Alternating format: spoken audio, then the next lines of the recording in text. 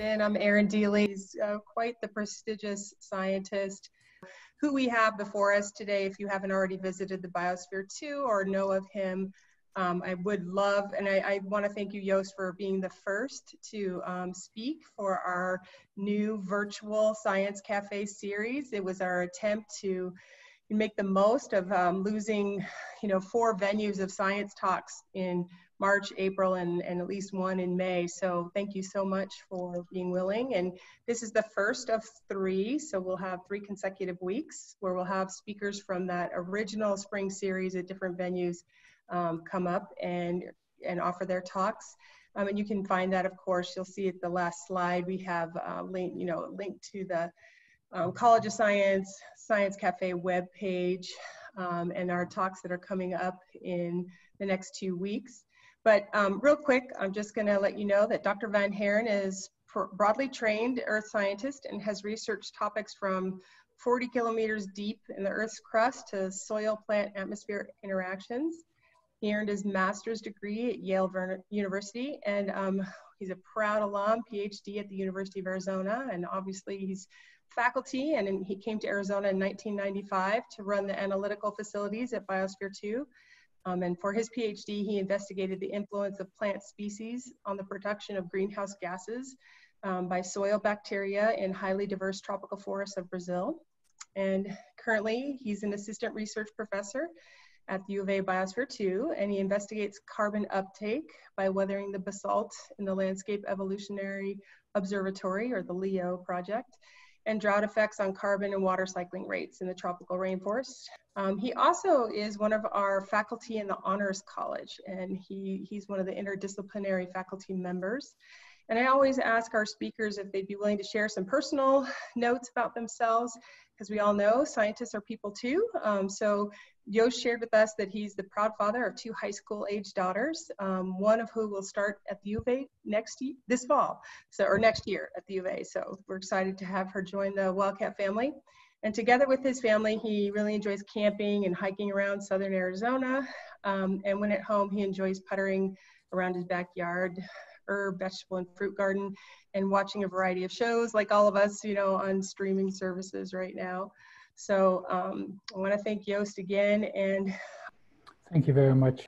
I'm going to be mainly talking about how we use Biosphere 2 to look at ecosystem responses to environmental changes. And there's actually 3 levels of changes I wanted to talk about. Mainly at first, I'll talk about how, especially in Biosphere 2, because of the small amount of air relative to the amount of vegetation in the plants, Biosphere 2 form really is like a magnifying glass on how these plants produce gases, especially volatile organic compounds. And so gases that are normally very difficult to measure in the real world, we can measure them much more easily in Biosphere 2. Then we'll talk about photosynthesis and ecosystem responses to photosynthesis and how we can use Biosphere 2 to look at what scientists right now are using to inform their models for the large-scale ecosystem models and land use, community models that they're using to predict what kind of changes we're going to see in the next 100 to 200 years. What can we learn from Biosphere 2 about how we use those models? And then thirdly, we'll talk about how we can use isotopes, which are like a dye, particularly well in Biosphere 2 to trace, for instance, how carbon and water will move to the ecosystem. And I'll focus on water. So let me back up. So, and actually, by the way, here, if anybody has never been to Biosphere 2, the bottom here are 3 images. On the right, it's out of 1991, so early on, right after Biosphere 2 was built. And then in the middle is in 2012. And then the picture on the left is very recently. And one of the key things you can see, all 3 have this concrete structure in there. That's the mountain. And behind it, you see in the right, it's all glass. And in the left, you can see that the trees have grown up all the way to the top. So the ecosystem has matured quite well over time. So why do we look at tropical forest ecosystems? What is so important about them? Why do we want to know what's going on? And I'm going to move my bar here for a second out of the way. So tropical forests, actually, they represent about 25% of all carbon on the planet. And they cycle more carbon than any other biome on the planet. And one of the examples of that is here on the top right. This is an intercomparison of a whole group of carbon cycling models measuring the annual land flux in carbon in pentagrams. Penta stands for 10 to the 15th, so this is a lot of grams of carbon. And the negative numbers here are carbon dioxide going back into the atmosphere, and the positive numbers are carbon dioxide going into the land, so into the ecosystem, into the trees, mainly through photosynthesis. And what you can see here from this, and what I want to take you to take away from is like, it doesn't doing well. These models are all doing well up to about 1990s, and then suddenly it starts to really diverge, with some models being showing that there's going to be a lot more uptake, which are probably dominated by the way that they're actually writing in their code how photosynthesis is going to increase with more carbon dioxide.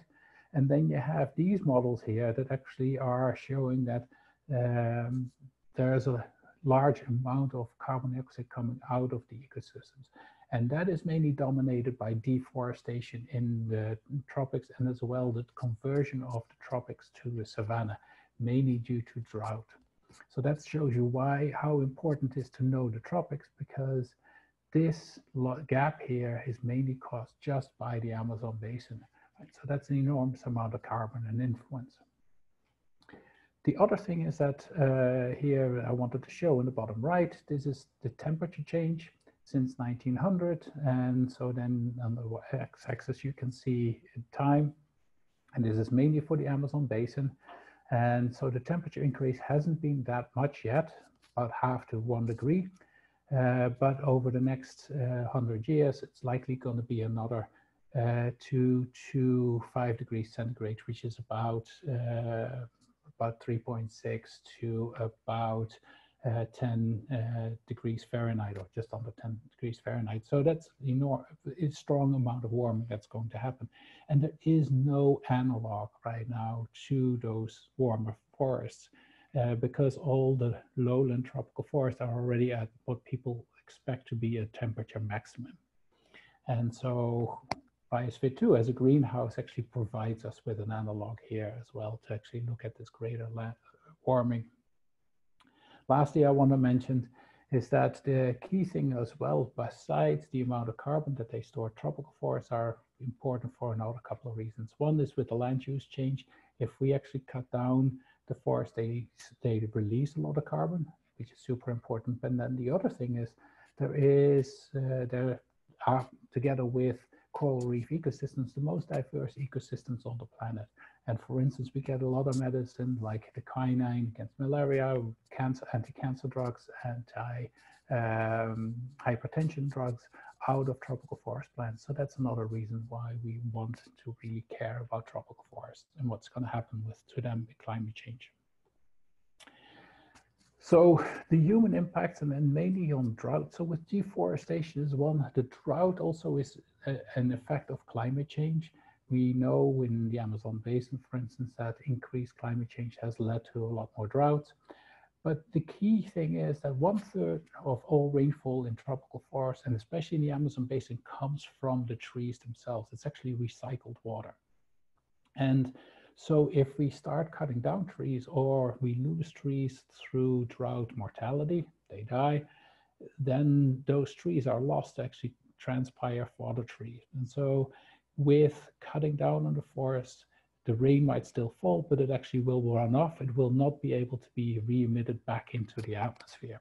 So that's actually a key effect where deforestation and climate change go hand in hand. So deforestation is the cause of climate change, but it actually goes hand in hand as well to exacerbate these kind of issues within the Amazon basin. So what is done to understand drought and drought responses in tropical forests? And one is satellite measurements. So these are these satellites that cycle over that actually measure productivity, and they can also measure rainfall. And then that's combined with tower observation. I'll show you a tower picture in the next slide. And then, because I wanted actually to show these drought experiments that are much less common, there's two of them in the Amazon basin that have been going since, one is still going since about 2000, the other one only ran for about 4 years. And they cover a part of the landscape with these panels to divert off the rainfall. Problem there is that the trees themselves, actually, yes, the soil dries out because it doesn't get the water, but actually the canopy of the tree still sees the high humidity. So it's actually only a partial drought. What they found in their experiments was that the trees were quite resilient, up to 3 to 4 years, absolutely strong reduction in rainfall they could handle. But again, that's because the canopy still saw the water. So another option is actually using an experimental rainforest, like an artificial forest like we have in Biosphere 2, where we simply can make a drought happen by turning off the tap whenever we want it. And then we actually also have the whole atmosphere sensing that drought as well. So Biosphere 2 is, in that regard, we see it as a unique model ecosystem that combines the complexity of a forest. We have, and I'll show you in a later slide, about 25 different tree species. We have about 90 different species overall that are all growing together have been for the past 30 years. And so it's a complex ecosystem that has matured over time. And again, we have a small atmosphere to biosphere ratio. We actually have quite deep soil, up to 4 meters, more or less on average about 2.5 to 3 meters. And we have these control capabilities. And again, this in the right here, this graph shows sort of where Biosphere 2 lies. It's on the X scale here is the spatial scale. So a very large continental scale is with these towers. And this tower is, for instance, one of them that I was going to mention. That tower is actually 180 feet plus tall. So it's very tall, and it actually measures the instability of the air over the rainforest canopy to then actually infer what is the amount of water and carbon exchange that's happening together with the energy exchange. Another picture here of one of those drought experiments, and then a slightly smaller scale is Biosphere 2. But it's a larger scale than growth chambers and mesocosms that also have more control over the system. The key thing is that the Biosphere 2, in a way, is a bridge between what we observe at these large-scale experiments in the bottom right and just overall observations versus the small-scale measurements that we make in growth chambers. One key thing, because Biosphere 2 is this glass dome, it actually is, again, the hottest planet on the rainforest on the planet. And so therefore, it actually sees temperatures that are, well, 10 to 15 degrees higher than any forest normally sees. So with that, indeed, we got this window into the future. Just to give you a quick, and I'm not going to dwell on this, this is just the different sensors that we have. So we have environmental sensors above ground along these profiles, different heights, and then we also have these below ground profiles. We normally right now run it as a flow-through system. So we have air coming in from the outside and flowing out to the top. It's part for the cooling, but it's also part for mixing this air and making sure that we can control conditions. We don't have carbon dioxide concentrations going too high. And then we also have capabilities to actually inject carbon dioxide through using a CO2 sensor and then a tank of CO2. And along these sensors, the towers, we have temperature, relative humidity, light, wind, and then below ground, mainly temperature, and then moisture content sensors. This is just an overview of the map. North is here to the right, and this is the different tree species, and I'm not going to dwell on this, mainly showing that actually this is the bottom part here, separated by this black line. That's actually sort of a separate basin from the western part. And so in a way, we can, for instance, do mass balance in these separate basins and focus on certain trees more than others if we want to, especially for the below ground and water cycling aspects. Alrighty, so the key research projects that I will show today from both Columbia University and the University of Arizona. So this actually spans 20 years of research. The isoprene emissions and terpenoid emissions, elevated carbon dioxide experiments, temperature experiments, and then mainly drought experiments. All right, so I'll start with the volatile organic carbon compounds. And so this here is a diagram that is actually put out by the next generation ecosystem exchange experiments for the tropics. This is a large group funded by the Department of Energy, and they use this as their diagram. So mainly the volatile carbon compound emissions or green leaf volatile emissions, they come from the tops of the trees, from the leaves. It also shows the other components. It's all mainly driven by light, so that's the key thing. And isoprene is one of the simplest terpenoids. It's sort of the building block for all of the other ones. But sort of to give you a sense of what these are, eucalyptus, camphor, methanol, sorry, I mispronounced it, menthol. Those are all forms of it, and so those are the more common ones that we know, and especially if you know vapor rub, then you know what I'm talking about. And other flavor compounds that these are coming in are cinnamon, cloves, and ginger. And so at Biosphere 2, actually this gas, isoprene, it's actually builds up so much that you actually can smell it. And you never normally can smell it. Actually, isoprene itself has like a metallic smell. And so the reason you can smell it in Biosphere 2 is here, and is shown in this graph. It's the isoprene concentration in parts per billion. And then you have several days here of data, and then the time, hours of the day, 0, 12, 0, 12, each time a different day. You can see, and so that you can see that during the daytime it builds up very strongly, and then it goes down again. This bottom dashed line here, that's the Amazon daily variation. So in Biosphere 2, we see concentrations 30 to 50 times higher than in the real world. So that's right there, that magnifying glass. Right? If we can make these measurements so much easier in Biosphere 2 than you would have, or could into the real world, you would have need a lot more precise instrumentation in the real world to pick up the variability. And then based on these kind of diurnal changes, we can measure what is the total flux. A couple of key outcomes from the work. And again, I'm not going to show too much of this data because otherwise I'll be here for hours. But so isoprene actually has a soil sink. Until we started measuring that at Biosphere 2, very few people had thought about that the soils would actually be in a sink. And normally you don't see that because the concentrations don't build up enough. But there are actually microbes in the soil that consume it. And actually, as a drought goes on, that soil sink is actually being reduced because the microbes become less active.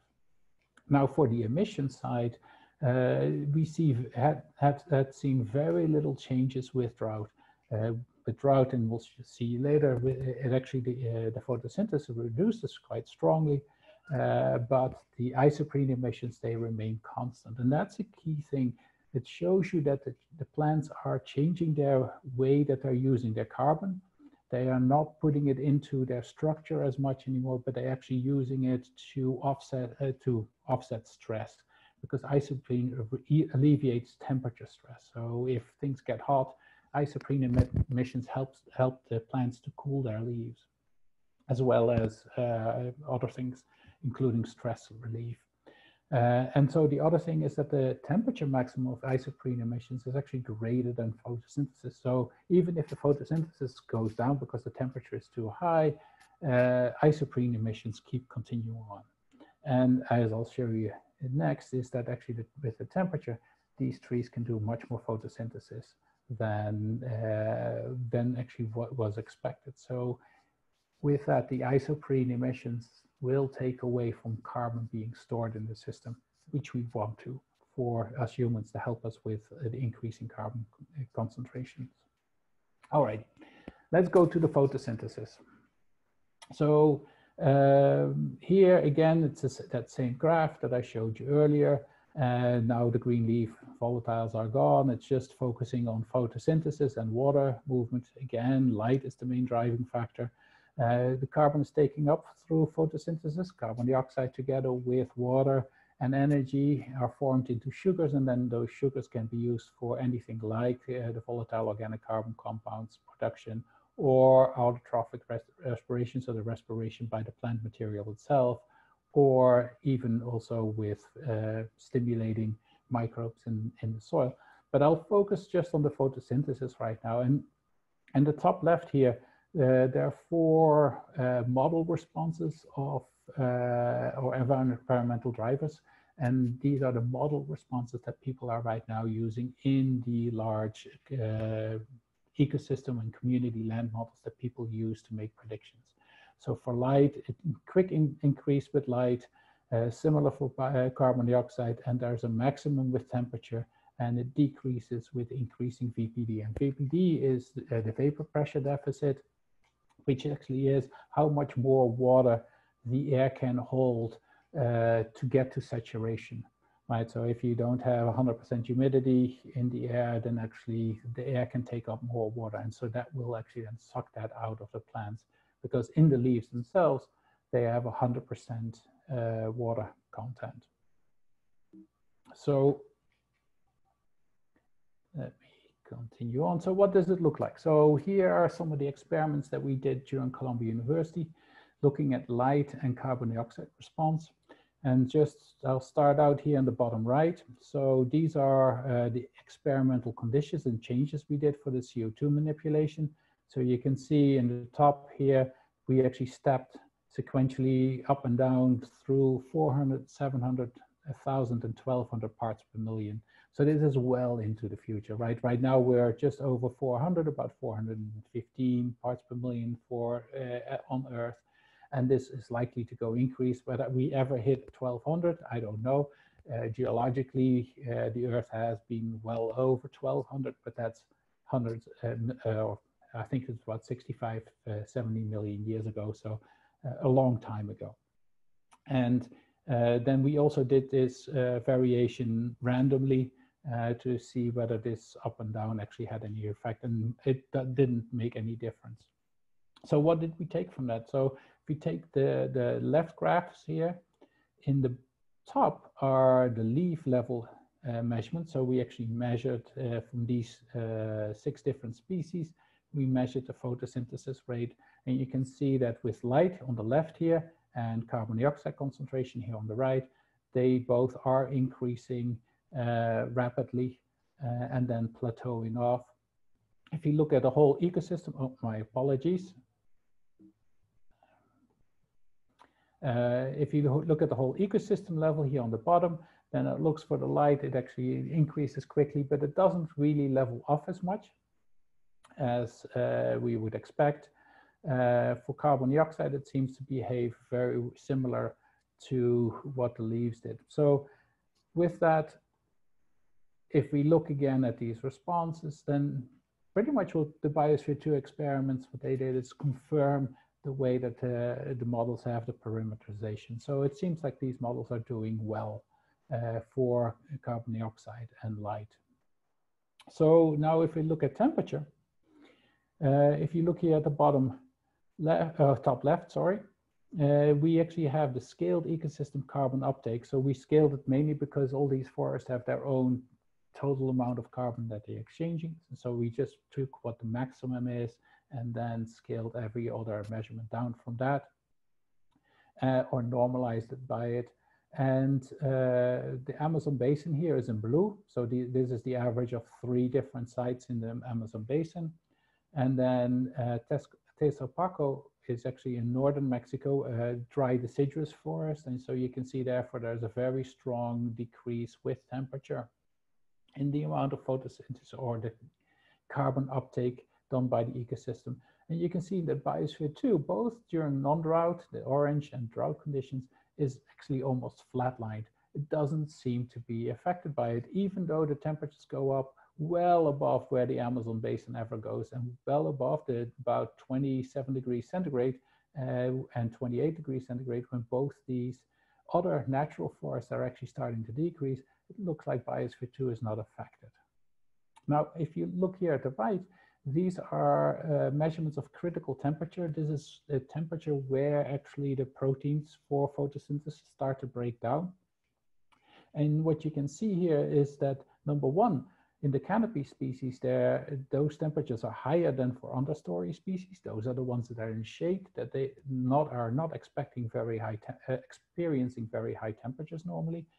And then the other thing is that between black and white, it's winter versus summer, that actually these trees are, in the leaves on the trees are actually adapting or acclimating to the changes within the seasons. So these are very rapid changes to increasing and changing temperature of these trees. So that to me suggests that this whole notion that tropical forests are already running at or for instance in the Amazon basin, are already at a temperature maximum is not quite correct, at least based on Biosphere 2.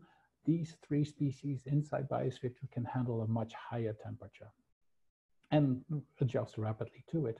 Now, what is then driving that change that we see in the real world, and why is it not changing in Biosphere 2? Well, turns out if we then look at the vapor pressure deficit and plot the same data versus vapor pressure deficit, we actually see that they all fall pretty much on the same trend. So that suggests that actually vapor pressure deficit, which actually very strongly goes in hand with the temperature, so they're covariates in a way, seems to be the more dominant driver than temperature actually. And so with that, if you look at the model responses again, temperature doesn't seem to be well represented in the models. Vapor pressure deficit, I wouldn't make it necessarily a curve like this, but overall the trend is similar. But it seems that with temperature, we definitely have an issue. So in 2010, we published this paper where we actually looked at that temperature parameterization. That's the top right here, where we looked at stress. No stress is 1, full stress is 0, and then different temperatures. The black is what normally was used for the Amazon basin in this model. And so we made a new parameterization for Biosphere 2, where the temperature, the photosynthesis, it was kept going until about 45 degrees centigrade, and we let it drop off really quickly. And here on the left or center, you can see the results of that. The black circles each time are the real data. And then the blue lines are actually the Amazon basin model. So you can see it always overestimates here. It doesn't really fit well. But then with this new calibration factor, it actually, and keeping that temperature going, the photosynthesis going to higher temperatures actually makes it work and makes a better fit. So it suggests that actually the canopy can acclimate to higher temperatures than Amazon forests suggest, and that these models potentially need to be adjusted. So with the photosynthesis, it showed that carbon dioxide and light, yeah, totally fine. VPD might have to slight change it, but it's really the temperature that seems to be off. So now we'll just go to water, and we'll not necessarily go through the whole white water cycle here, which is right here, these two gray and blue lines. The evaporation from the soil, which in the large forests in general is a much more minor component than the transpiration. So the water, the pulling is mainly by the air, pulling the water out of the leaves, and that pulls the water up all the way down from the roots through the stems. And so key thing is that it seems that in general, trees are deeper rooted. And for instance, in these drought experiments that I showed you earlier with the panels, there were roots, people found roots down even 12 meters or about 36 feet down deep in the soil. So even tropical forests have very deep roots. And so how does that, do they use that? Where do they get their water from? How does that change the cycling? So that's one of the things that we wanted to look at And again, like I said before, we're going to mainly focus on the tree species here in this eastern part, where the soil is deeper, anywhere between about just under 2 meters all the way up to about 4 meters. And so what we did in these experiments is that initially with the rainfall, we added this D2O or deuterium water. So we added a spike of deuterium to the rainwater to then use mass spectrometers. And this year we actually used isotope lasers to trace that water going through the system. And so if you look at that, here's a graph. This graph shows the days since the re-wetting separately for the rainfall, the seepage, which is the water that flows from down the bottom of the soil out. It normally would go into a river. It's analog to soil and the xylem. And then this is the isotope ratio, which actually is always expressed in per mil, but it's mainly a ratio of how much of the heavy isotopes, the deuterium, relative to the hydrogen. And what you can see here is that with this peak, so it started out, and this is just after the peak to look at how it changed before, but before it was similar to this. This is the normal value for deuterium from the well that we have at Biosphere 2, so we're always getting a very constant value in. And you can see here with the rainfall, we had about a 200 per mil change. And that 200 per mil change, and it was also short, it was only for the days that we rained. If we then looked at the seepage, the rain or the water that's coming out of the bottom that normally would flow into the river, that also had a very quick response. And then there was a little bit of a lingering for a couple of days, up to a week, and then pretty much back to normal. In the soil, especially in the top of the soil, it actually remained. And the reason why this value is lower is because the water was mixing in with the water in the soil itself, and therefore creating lower values. Again, that water would have been this minus 60. And but the bottom of the soil saw very little of it, and that's mainly because right there down in the bottom of the soil, it's actually flowing through the system and not being resident. And then these are the values from the trees. And so you can see that here, again, it was a much lower, and it's also very variable. So I'm going to blow this up for a second, and so you can see this more clearly. So right now we have that same little graph here blown up with the scale. And so you can see that for certain trees like this Hibiscus elatus and Clitoria rasmosa, they actually had a quick and big response. Also did the Pterocarpus indicus, but not quite as big.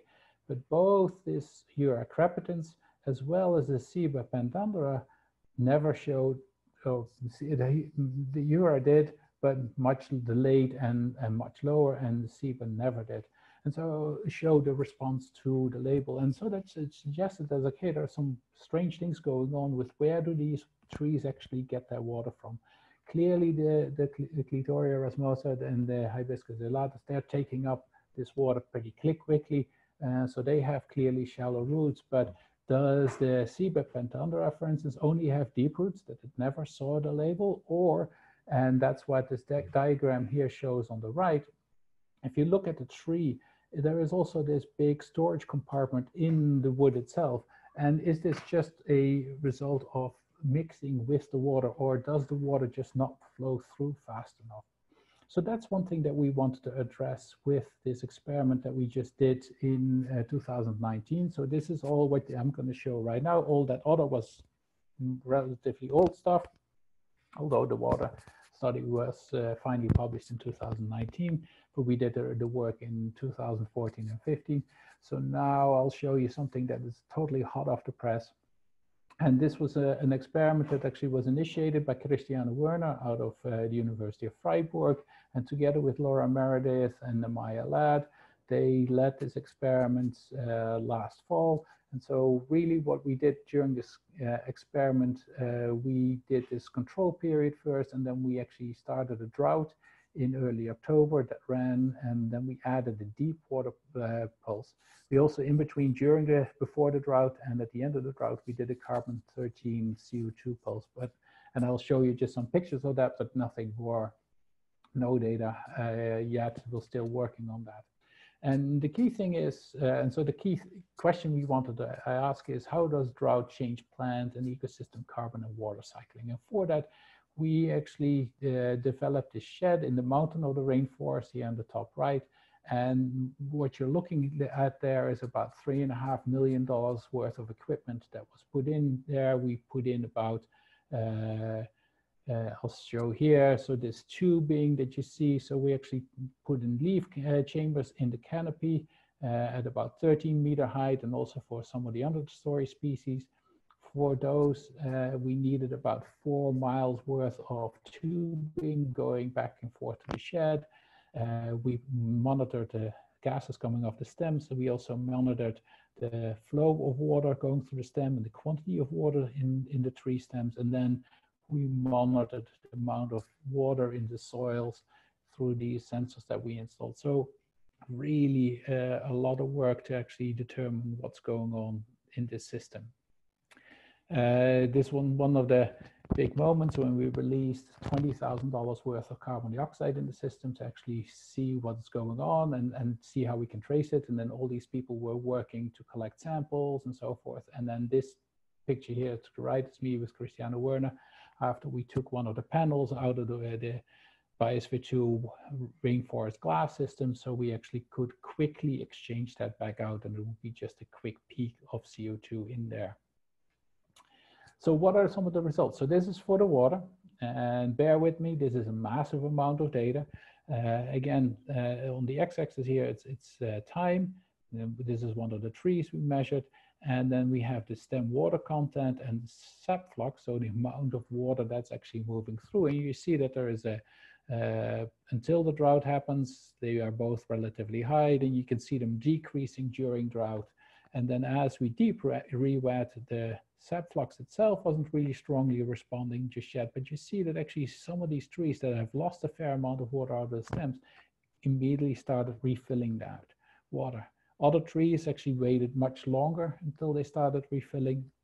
And then when we started putting rain on the system, then again, the sap fluxes indeed started to recover again.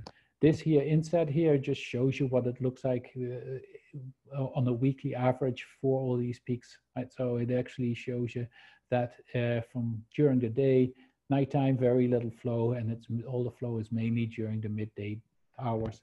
Depending on where the canopy it is, it can be earlier and later in the day. And so how does this then square off with this whole idea of the tree being a storage? Well, our experiment shows that even though there is a very strong diurnal from the top here, this is the total amount of stem water we move through the system. So this is averaging, and this is on the east side of the rainforest. This is combining all the trees and all their water being moved, the changes in the stem. And so that you can see there's definitely a strong change. There's a change over the drought. But if you look here at the bottom, all of them are at a cubic meter. So it's 1,000 liters scale. You can see that the stem water, the sap flow in green really matches the amount of water loss from the soil really well. But the stem water is a flat line here because of the scale is much greater. And down here on the right, it's the same deal. It stays much more constant than the sap flux and the soil water does. So it suggests that, oh yes, this is a water component. It's storage to a certain extent. It actually does fluctuate very strongly with drought, but it cannot supply water for the leaves when the photosynthesis is going on. So there must be another function to this water. Here are a couple other trees, and these are the more slower trees. And so one of the key things, and I'm sorry I forgot to point out, but I'll point it out right now, the fluxes here are right now a factor of 10 lower than they were in the previous graph with all this time series. So these are actually flowing much less water through them than the larger trees or the fast responding trees did. And you can see again, different behaviors on the diurnal pattern. The other cool thing here is that we have these large canopy trees that are relatively little affected. But you can see these two here are understory trees, and they're very strongly affected, like this one, by the daily rain cycle, and as well then they completely dry out, and it takes them a relatively long time to respond. So definitely, even though the understory species are okay during the drought, they are strongly affected. So now, if we add that label, what's going to happen? So here you can see for the soil, the different depths, so 2 centimeters all the way to 1.80 meters. And so you can see we really added that label only to the deep soil. And so if you then look at the trees, this is actually measurements from stem boreholes. So this is at about 1.5 meter height and about 3 meter height, the different symbols. Again, I don't want to dwell on the details here, but the key is that pretty much all the trees are responding relatively quickly to this. Some much faster than others. This is, for instance, that hibiscus again. The clitoria ones are these red ones and blue ones, so they're really fast. And actually the one of the tree species that is slower is like, again, it's responding, but it takes about a week to a week and a half longer, and the peak is even further out. The understory species, as you can see, these purple and red here, they don't respond whatsoever to the drought. So they're not seeing any of that deep label. It's really only the big trees, and they don't seem to, at least not to these smaller trees, redistributing this water, what oftentimes happen, and people have been shown that in ecosystems. So it's not happening here. Now, another one I wanted to show here, and this is measured at the leaf level, and this is the only one that we have analyzed so far. As you can imagine, we're still working on this data, but this is a slow responder, and you can see here is the wetting period, and pretty much after a couple of days, it starts to immediately show the label coming out at the leaves and peaking just maybe half a week to a week after the big trees. So this is actually, and the clitoria and the hibiscus. So this is actually that tree that took 3 to 4 weeks longer than when the water was added to the rainwater. So it to me suggests that this tree probably mainly has deep roots, and the amount of relatively shallow roots it has is not as great. The other thing is that with the deep roots, it actually, because the sap flow is lower, it takes a little bit longer time for the water to go through. But all trees are deeply rooted in this forest. So with that, the model parameterization, appropriate for CO2, light, and vapor pressure deficit, but temperature-wise, they are actually tropical forest most likely much more resilient than we give them for. And then with drought experiments, the tree response to drought and rewetting is highly variable from trees, although they all are deeply rooted, except for the understory species. So with that, I hope that I've shown you that Biosphere 2 is a great tool to actually trace these kind of changes going through the ecosystem, as well as looking at how climate variables are going to impact tropical forests, and how Biosphere 2 hopefully can really help us improve the way that we actually parameterize models to check how to actually make predictions for the future. And with that, I'm going to stop it and open up for questions. And actually, I have to put in the slides with the funding and people. Thanks. Thank you again, and this great talk. And of course, just as a reminder, if any of you want to refer your friends or family or networks, we will post this on the College of Science YouTube channel, and all that information is available on science.arizona.edu, and it's under our Science Café link. So with that, we can conclude. Very cool. I'm glad we got it Shiloh. kicked off. Go ahead. No, I was just going to say thank you to Shiloh, and thank you for the introduction. Also, Joost, I hope you continue to do well through the end of the semester, and our audience, thank you for joining us. Yeah. Cool. All right. Well, and just as a reminder, if you want to join us for the next few talks, you will need to visit those links and register for each talk. So we look forward to having everyone come back and bring your friends.